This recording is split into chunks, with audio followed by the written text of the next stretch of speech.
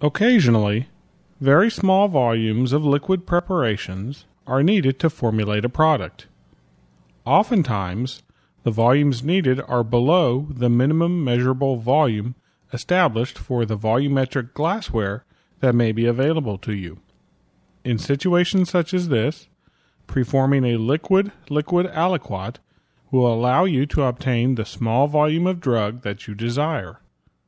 The following narration will take you through the calculations and steps used in performing a liquid-liquid aliquot, using a hypothetical preservative solution and distilled water.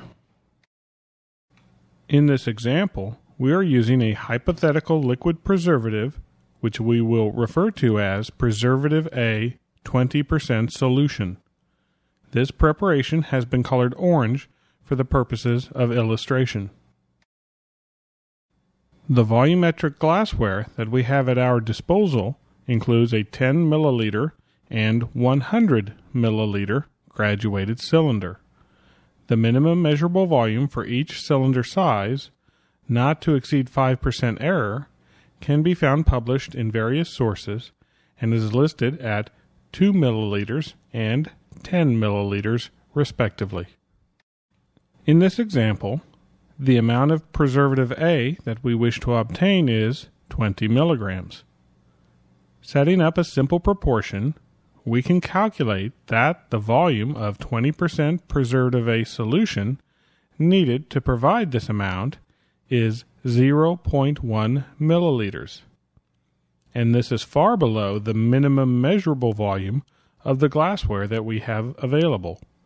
Therefore, in order to obtain the 20 milligram of preservative that we desire, we must perform a liquid-liquid aliquot.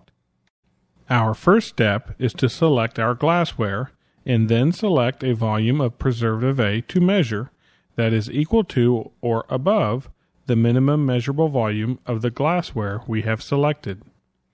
Here, we choose to use the 10 milliliter graduated cylinder and to measure 2 milliliters as our minimum measurable volume, which is equal to the published minimum measurable volume for this cylinder.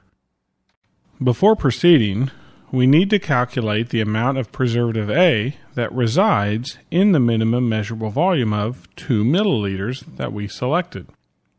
Setting up the proportion, we determine that the minimum measurable volume of 2 milliliters contains 0.4 grams of preservative A. Based on the quantity of preservative A in our minimum measurable volume calculated in the previous step, we now select a convenient final volume of solution to be used in preparing the dilution. Here we select 40 milliliters. Doing so, the concentration of our dilution, once it is prepared, will be 10 milligrams per milliliter. Next, we need to determine what volume of this dilution will provide us with 20 milligrams of preservative A that we desire. Doing so, we see that 2 milliliters of the 10 milligrams per milliliter dilution will provide 20 milligrams of preservative A.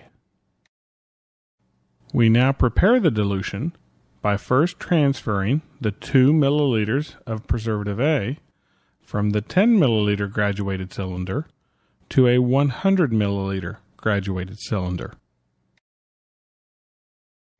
Next, we QS this 2 milliliters of the preservative A solution to a total volume of 40 milliliters using distilled water.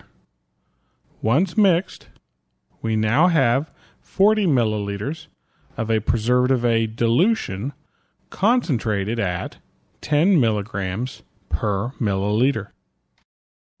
Finally, from this dilution, we now measure back 2 milliliters, which contains the 20 milligrams of preservative A that we desire. Cylinders containing the original 20% preservative A solution on the left and the final aliquot containing 10 milligrams per milliliter preservative A dilution on the right are shown here.